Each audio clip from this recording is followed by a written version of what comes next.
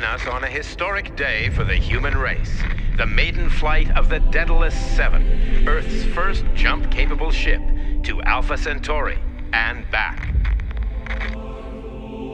And yes, we're hearing from IASA Command that all systems are go. Jump drive activation in T-minus 3, 2, 1.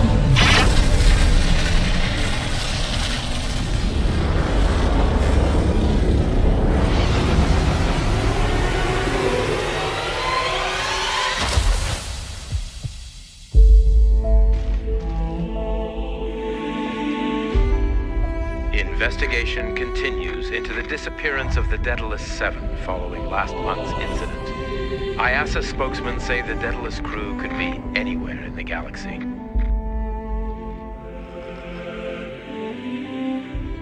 Damaged, injured, alone.